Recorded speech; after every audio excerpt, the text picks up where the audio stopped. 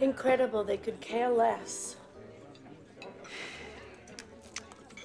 This is delicious.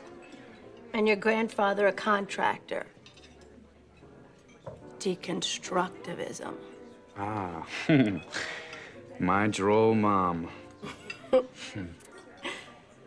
Excuse me, could you move your cigarette? Pardon me? It's blowing into my son's face. Thank you.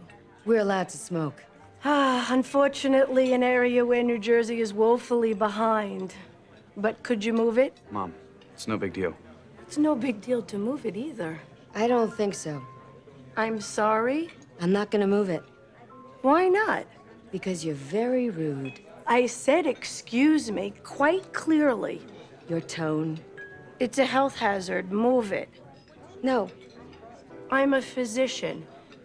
Do you know what you're doing to the rest of us? My son has taken the trouble in his own life to live in a smoke-free dorm.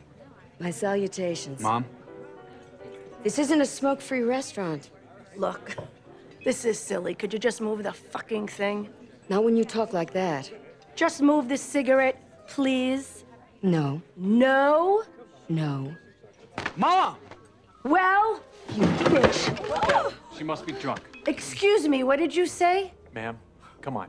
I saw what happened. Let's just, shall we? Will you call the police? I don't think that's warranted, but ma'am. Oh, no, please call the police because I'm not the one with a lethal weapon here. Ma'am, I'd like you to leave.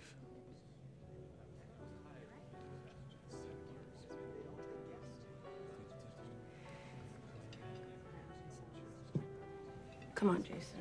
I'm out of here.